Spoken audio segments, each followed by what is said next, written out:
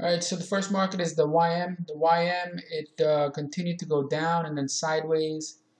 The problem here was the low time frame was fooling everybody because you had high volume here and a potential spring, but all it did was go right to resistance. After the 50 up, 12 down, 70 plus up, this painted a very bullish picture, especially on the retest, which showed 25 and was unable to take out the 12. That looked like effort, but what happened was it immediately dried up, and that is the tell. Here, you could be bullish up to the 76, but right after the 13, that had no follow through and immediately dissipated in demand. This makes you think that the market's going to go right back down to test the lows. So this spring leads to a move that just goes to resistance and catches breakout buyers.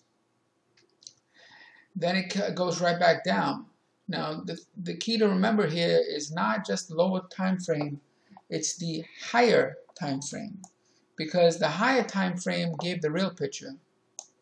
The higher time frame showed that the market was in an uptrend, had heavy volume, up, down, up, formed like 2 points of resistance, low volume, and thrusted. Look at this thrust. At that point, once this thrust was here, the combination of the lower volume and the thrust was telling you that, that there's a decision. In my mind, the way I read it, a thrust is a decision. Okay, so over here, at 13, and then it's going down, you could enter the short. So the lesson really is, don't just look at the lower time frame. You must keep the higher time frame in mind. Not keeping the higher time frame in mind will lead to losses, because the lower time frame is just not enough to trade. There's too much randomness on the lower time frame. The lower the time frame, the more the randomness. Also very important. Anyway, crude. As you can see, there's nothing really to say other than a base forming. You don't know if it's accumulation or distribution. I thought this was effort right here, this 70, and it was, but it just went up to resistance and then backed off there. I really don't know what's going on here. All I know is that it's not ready to go long or short.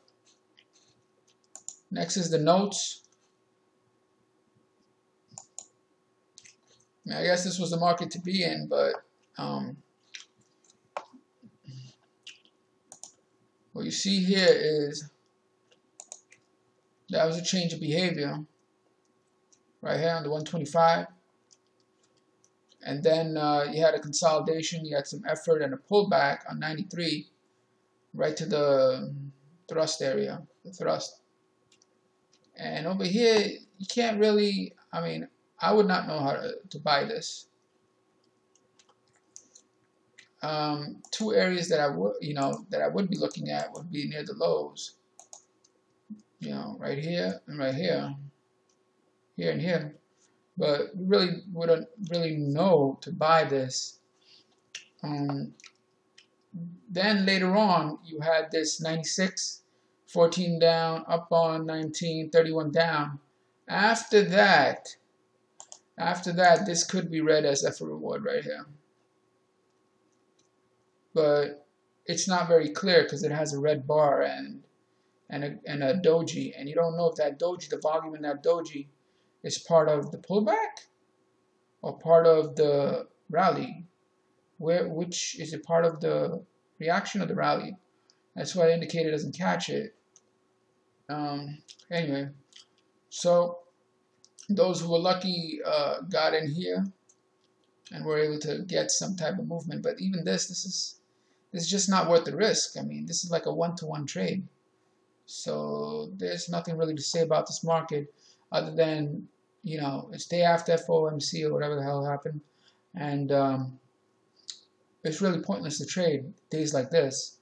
In fact, a lot of scalpers, they do really good in days like this because they're playing a support and resistance game. But if you're a trend trader, this is not a good market to trade. for scalpers was, you know, they do pretty good in markets like this. They make a lot of money in crap days. Anyway, next is gold.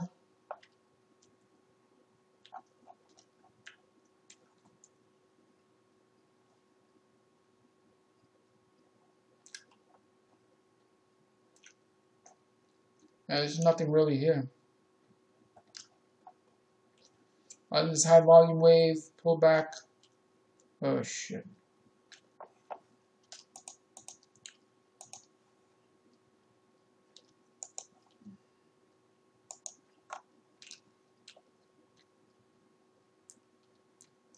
That's where the trade was, but not enough movement.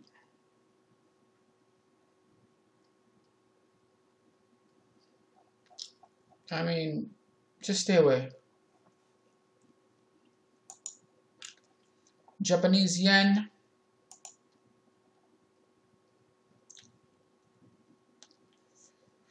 Look, it's the day after really the Fed, whatever was being said.